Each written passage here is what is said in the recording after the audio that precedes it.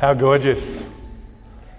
Well, my name's Nick. I'm one of the pastors here at Hillsong Church, and first I'd like everyone to take their seats. It's so wonderful to have each and every one of you here today. Absolutely stunning bride. You're a very lucky man, Jeremy. And I'd just like to welcome everyone on behalf of the bride and groom, Jeremy and Michelle, and their intention is that everyone relaxes and just really enjoys today. I'm going to start by just praying and really dedicating today, and not just today, but the rest of their lives, to Jesus. So would you join me in prayer? Lord Jesus, marriage is your idea. We welcome you here right in the middle, the start of this beautiful celebration of love. We thank you for bringing these two people together, to love and serve you. Thank you for their amazing friends and family that are joined here today to witness this beautiful ceremony.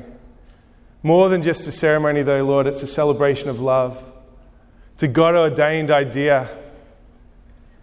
It's a special moment, Lord, and as we remember you, we put you right in the center of this today.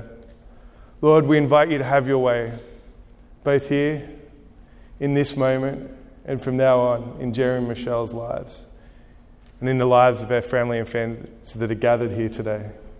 In Jesus' name, and everybody said, Amen. Amen. Whenever I think of marriage, I go right back to the beginning, to the book of Genesis, and right back in Genesis 2, verse 18, it says, "Then the Lord said, it's not good for Jeremy to be alone. He said, I'll make a helper," I think her name's Michelle, "that's going to be just right for him." And then it goes on in verse 21 and 22. "So it caused the man," or Jeremy, "to fall into a deep sleep. And while he slept, the Lord took out one of his ribs and closed up the opening. And the Lord took a woman and made her from the rib, and he brought her to the man. At last," Jeremy explained, "this is bone from my bone and flesh of my flesh, and I'll call her my wife." Because she was taken from man. And this explains why a man leaves his father and mother and is joined to his wife, and the two are united into one. It says, "Now the man and his wife were both naked, but they felt no shame." And I see three things, and I'm not going to share for long, 30 minutes, I hope that's okay. I'm joking. Three quick things that I see from this passage that I just think for every person here that's married, I know this has helped me, and genuinely speaking into your lives today, I hope this really helps and blesses you. Firstly, God used Adam's rib.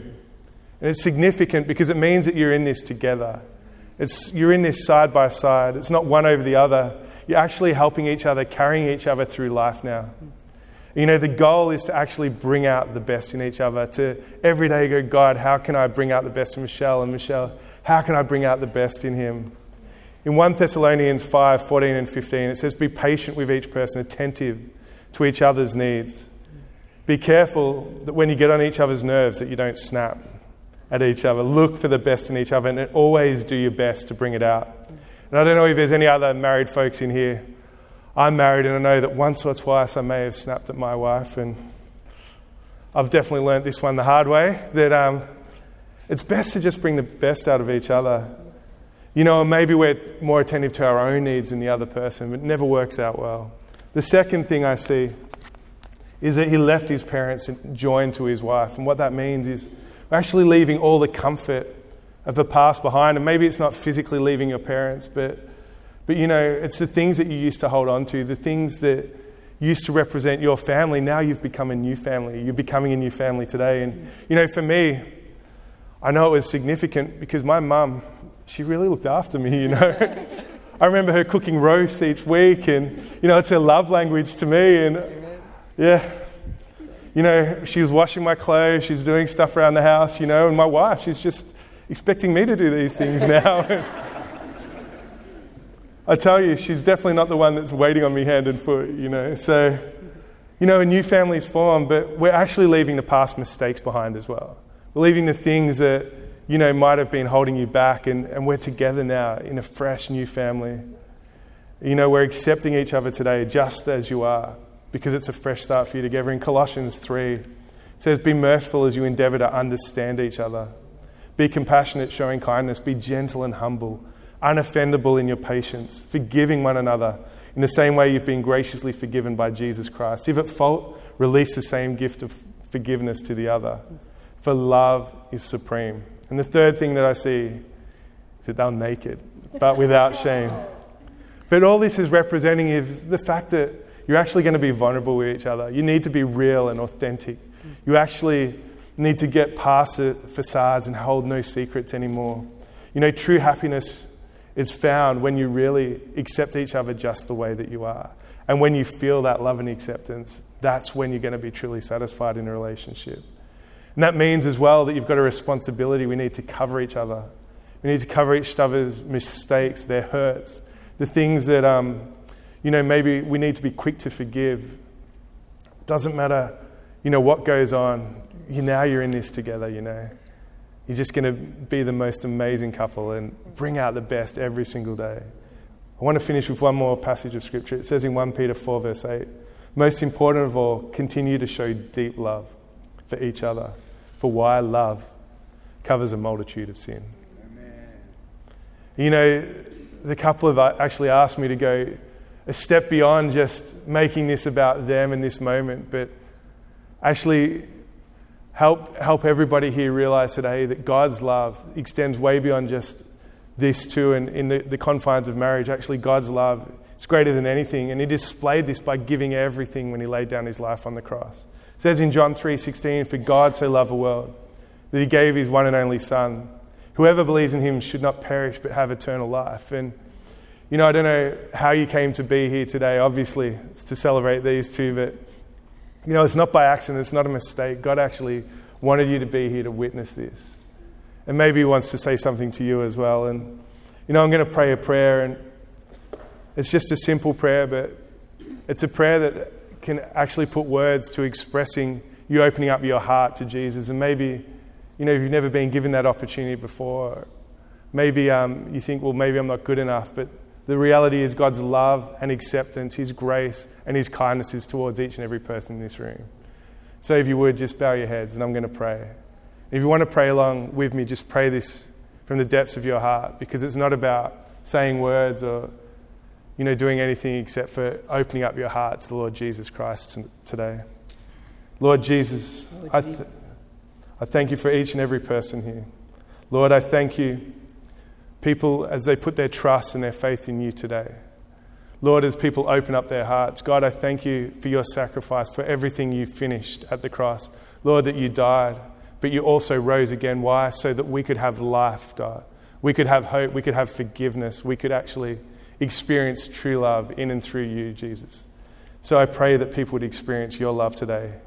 And everybody said, Amen. Amen.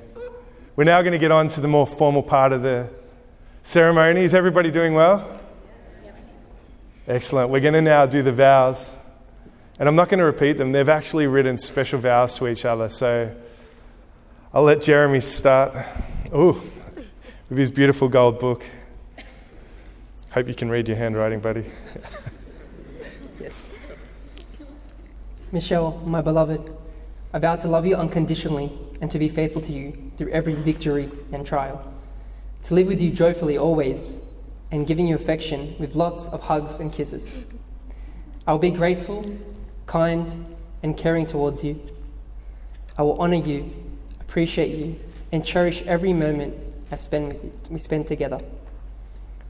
I will always encourage, uplift, and wash you in the water of the Word, and let you flourish in every area of life.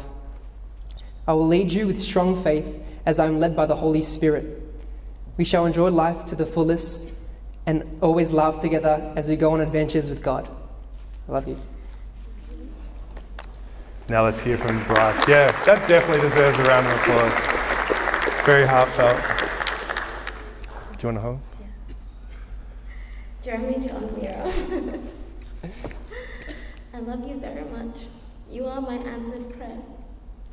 You are the man that I've always desired, even better.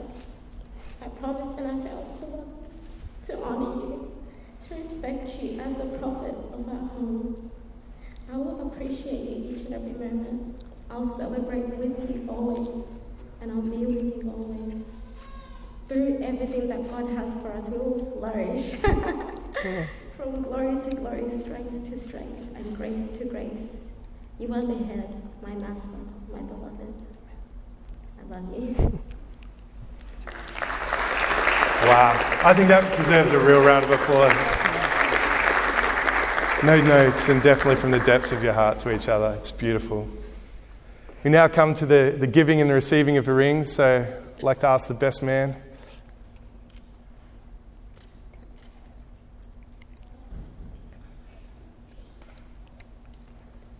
So these rings, they actually symbolize, they're a symbol of Jeremy and Michelle's love and faithfulness towards each other. With no beginning and no end, they symbolize a love between them that will never cease.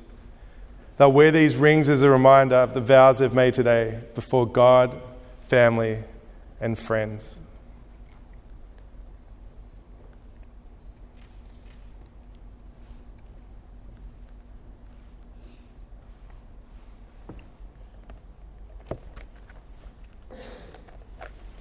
Just going to pray over. Lord Jesus, I just pray that truly a covenant's been made today. And Lord, I just thank you. Pray that you would seal it in Jesus' name, Lord. These rings truly are a representation, Lord, of these love towards each other. I thank you for it. And I pray blessing and prosperity in Jesus' name. Amen. Amen. Well, we've come to that moment where, Jeremy, I believe it's time that you may, for the very first time, kiss your wife. Let's hear a bit more of a cheer. Let's see if we can get...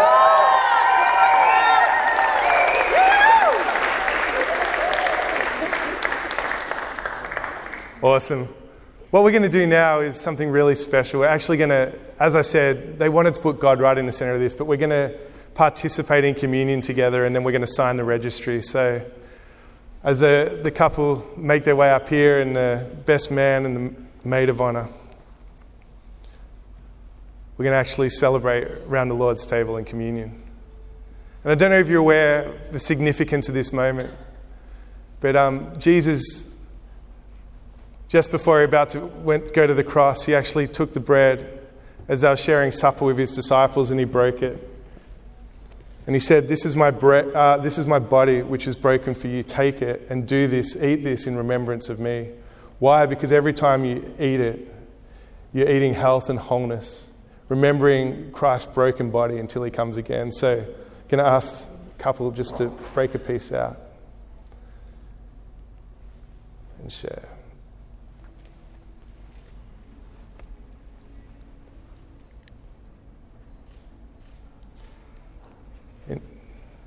It says, in a like manner, after he took the cup of wine and represents Jesus' blood, everything that represents is our, again, salvation, eternity with him. And, you know, all of the promises of God become yes and amen. And as we put Christ right in the center, I believe that his promises are yes and amen over your lives and over this marriage.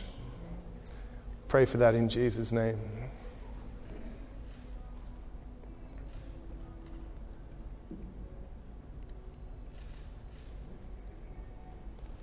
Beautiful, beautiful. And now we're going to come to the signing of a registry. It's going to take a little bit, so just relax, sit back. Again, if you haven't met your neighbour, this is a perfect time.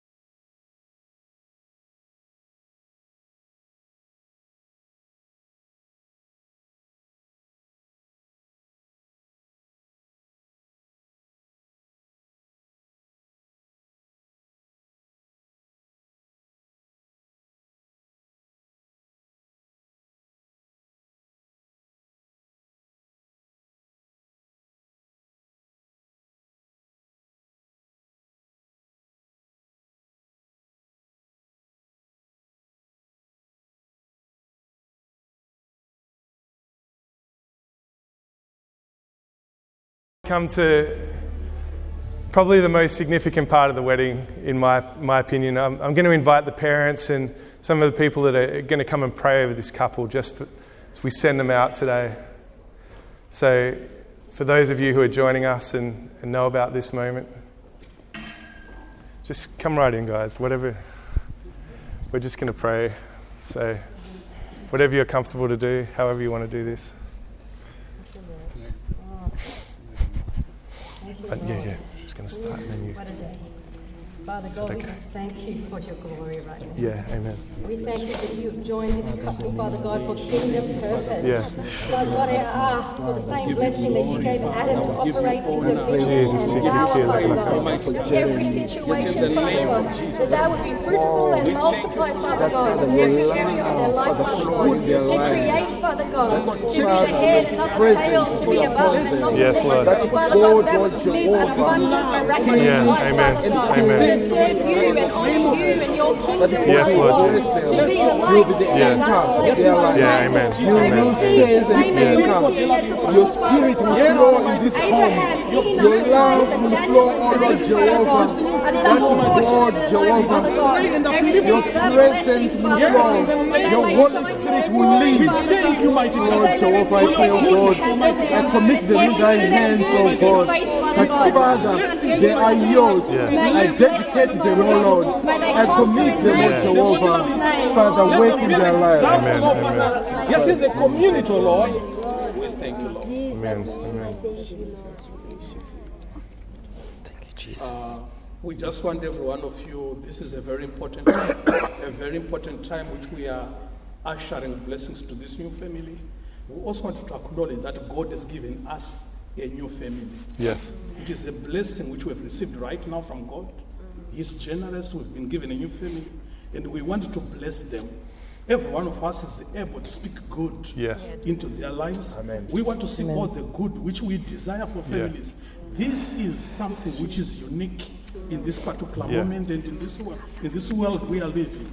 This is a miracle in the lives we are living. So we want to speak a blessing upon this family. Great. Every one of you can join. Wherever you are, you can actually speak good in this family. Great. Father, in the mighty name of Jesus, we release, your blessings upon this family, Almighty God. Bless this new family, Almighty God. As they start this work, Almighty God, bless them in this city, oh Father, in this city of faith, oh dear loving Father. Let them be a light, oh dear loving Father. Let their light shine in this city, oh God, Father, the people can see, Almighty God. Bless their coming in and their going out, oh Father.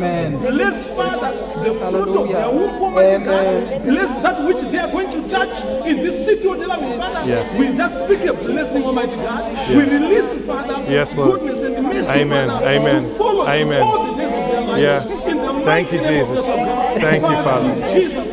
We say, Father, let your love overflow upon Yes, Lord Jesus. We release the fruit of the Spirit upon their lives. Amen.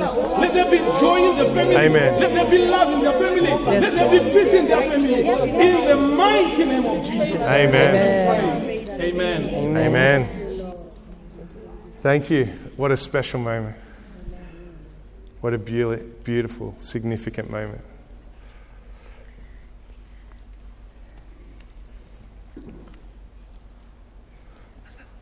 Well, if everybody would stand to their feet, so we have only one more thing to do, and that's to present to you Mr. and Mrs. Jeremy and Michelle Mura.